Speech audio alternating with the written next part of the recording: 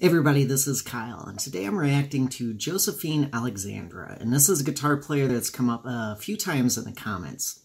As always with these reaction videos, leave me an idea in the comments, and sometimes I'll put on my community tab, sometimes I'll let my patrons vote, and sometimes I'll just kind of pick something if I'm just feeling like giving something a listen because this is fun for me. Okay, let's get this going. This is a Dua Lipa song, Don't Start Now.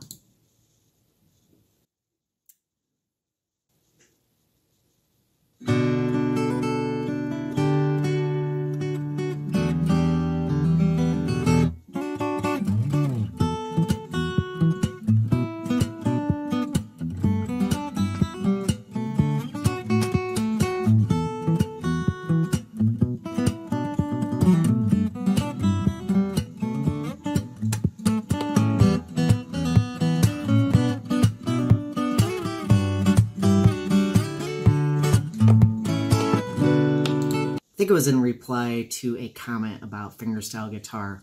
It's hard as a fingerstyle guitar player to get a lot of energy going. Yeah, some players do, some players don't. Obviously, it depends on the song. But she is obviously using the beat, using the kind of energy of the song, the rhythm and stuff. And this is something you could kind of dance to. I could see people, at a restaurant or something as they go up to use the restroom or pay their bill, or, I could see people kind of dancing and grooving along.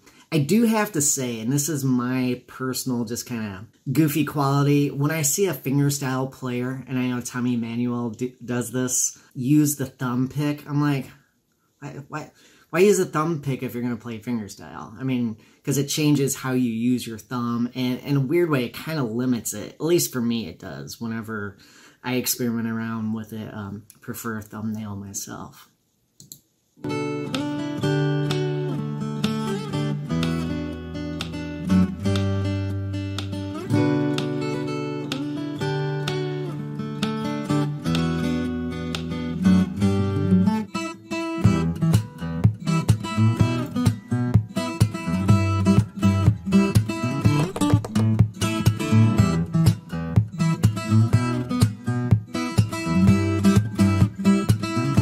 Really like that beat.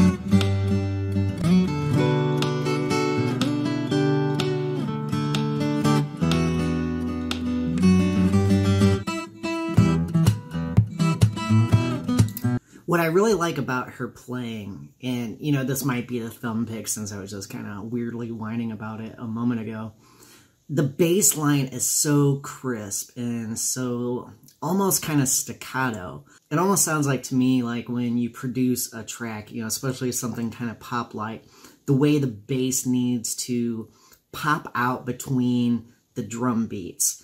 In production, they call that side chaining, and yeah, that's an oversimplified, stupid description that I'm not really describing, so I apologize. If you're going, what is the side chain this guy is talking about? With her bass line work, it's really crisp. The notes are real short, and the notes have a duration that helps give that rhythm a drive. When I click on pause here in a second, follow the bass line, because that's pretty cool to keep that groove going.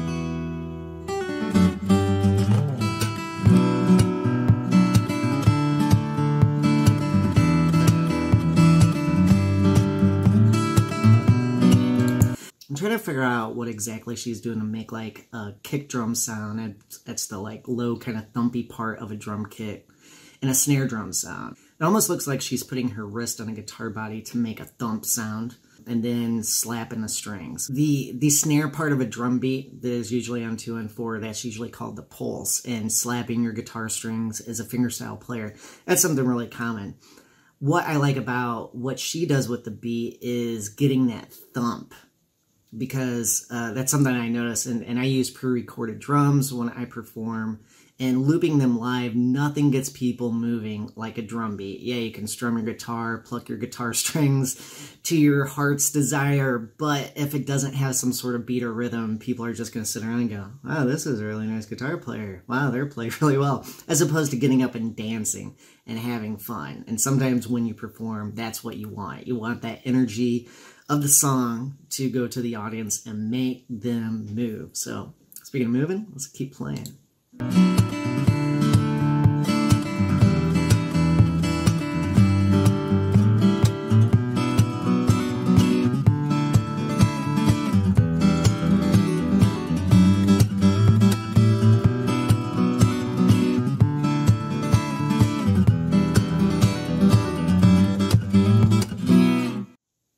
So that's really cool. I always like watching fingerstyle players take a song, and you can tell a lot about the song by how much their fingers are moving around.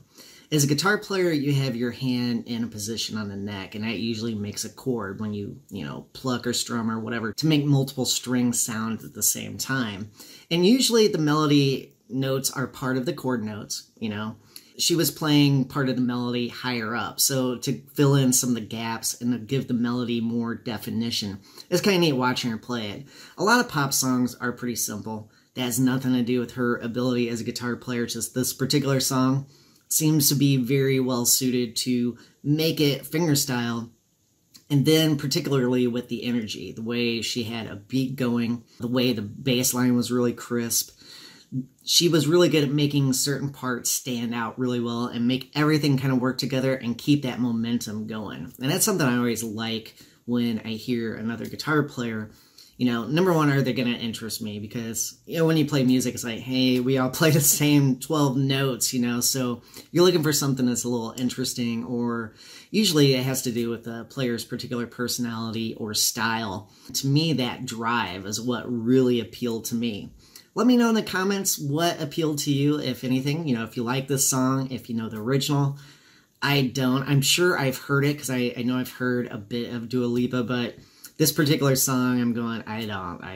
But if you know me, that is not unusual for me to go, I know I've heard it, but I don't remember, because I hear way too many songs.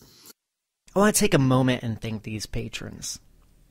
Consider joining us on Patreon. I do exclusive videos and content each month. It's a lot of fun, and being a patron is a good way to support the channel.